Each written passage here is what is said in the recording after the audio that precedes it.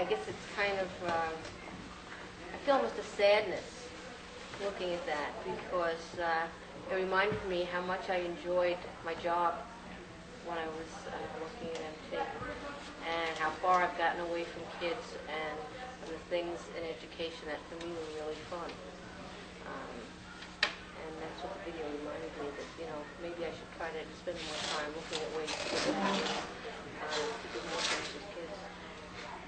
Being in that setting over in Paradise Lane, and it was the first time I met you, and you were an administrator or a school nurse, but it wasn't like that. It was like that, Dee, you know, and it was just so casual and comfortable, and it wasn't like, you know, you go to the nurse to hand in your papers of, did you have your shots? You would come to us and we would all just, you know what I mean? It was more like a family. It was so much more like a family than a school setting.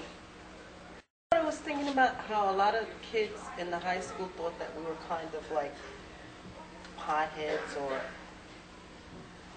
other words, you know. Misfits. Yeah, okay. And to look back now and to think, where are they? You know, I graduated college, you know, I got a BBA in management. I got 2 kids. I've been married for 11 years, going to be. So, you know, it's like, I would like to see their faces on how we are now than what they thought we were then. You know what I'm saying? Looking at that film, you don't see any sign of, you know, drugs, of being a pothead. I mean, it was so far from that, in actuality. The things, I mean, we could spend a 40-minute class helping one person who may have a problem, and then somebody needs to talk, and we all, like, are there to support just one person. I mean, it was the furthest thing that, and most people would say, what is this? I'm here to do my social studies.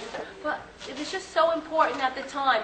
I think a lot of us needed to be there for the support. I know I didn't say, hey, I want to go to Maslow to learn anything in particular. I needed to be where somebody was there for me. And everybody was there for me, and I was there for other people. It was a major support system for a lot of people. And you still learn whatever you have. Oh, absolutely. You learn important things that you definitely wouldn't learn in high school.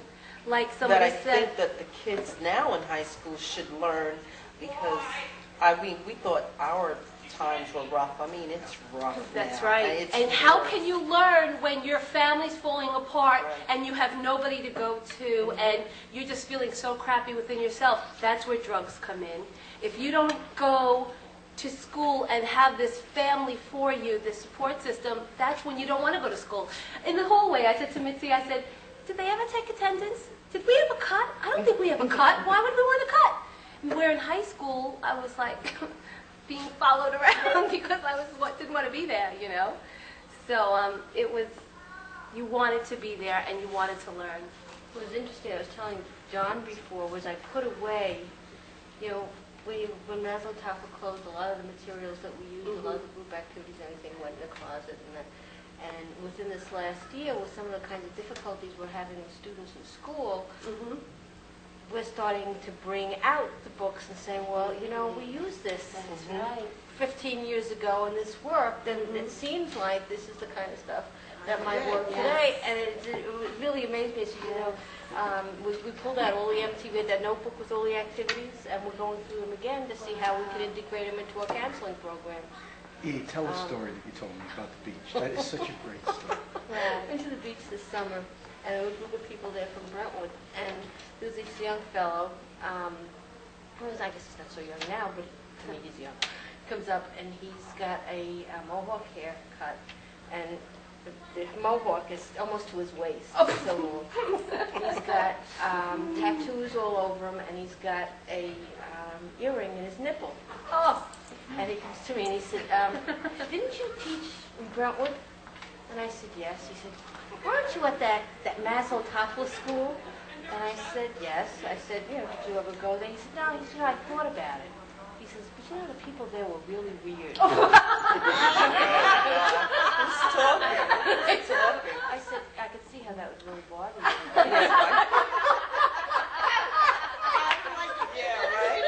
Did he get the joke? Who's talking? Yeah, he might not have. That is true. funny. I'm just reading if I could go back. I always thought, I'm too shy, I'm not getting it. I wouldn't want to go back. I've learned too much from Maslow, and it's coming out. Well, I'm sure Evie knows that with me.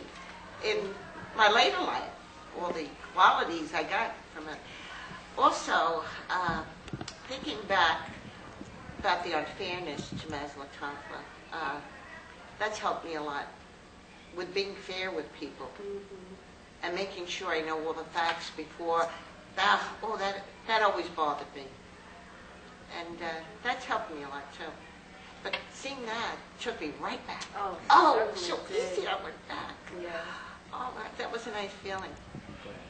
Because it was a comfortable place. Yeah. Yeah. You know, all the plays and the Christmas shows, we never bothered with that stuff at the high school. I remember bringing my mother, I want everyone to come with me. It was like it was a great place to be. You wanted everyone to share it. Somebody was commenting that they remembered that one of the memories, it was Helen, who said she remembers when your mother came to a forum one time and spoke. And Helen has never forgotten. She said she made such a profound impact. I don't even I remember don't remember that. But I'm sure she did. She was very supportive of it. It's funny, talking about that. Since I got the letter in the mail, and I discussed with my children, the high school, and we're going, because they knew that 2 years ago I didn't go to the high school, what do you call it? Ross? To the Reunion. So I said, Mommy's going to her high school where she went. I explained it all. And, what the first thing that comes to mind is we didn't have any desks. We didn't really use any textbooks, right? So that's what I figured they could relate to that part of it. And then they said, wasn't Grandpa embarrassed? So when my father came over a day or two later and I said to him what the kid said, he said, no, why would I be? And it's just funny to hear a child's point of view. And I was happy to hear my father's views on what he thought of it, because now I can listen to him and listen clearly, Do you know, Lee, that's why I left in, I know it made it very long, but I left in Toffler's talking, and I left in the Bill Boggs interview with the John Dewey, and I left in the educators that were on that Spotlight special talking, because I thought, you guys were 17 years old. You're looking at it differently. That's now right. you're going to hear this, and it's going to mean something very different to you when you look at the fuller picture. Well, now that I'm this close to being a teacher, I do see it in a much, and seeing the video brought a lot of it back, of the whole picture. When you're a kid, and in my position, I just was looking for a way to get through high school because of in here, and now I see the big picture. It's much different. What do you mean you're this close to being a I'm a teacher? junior and in college doing my student teaching. So I'll be a teacher in a year. Wonderful. Yeah. So I do see, and like what Edie was saying, even in the elementary level, there's so much more focus on the child's emotional well-being.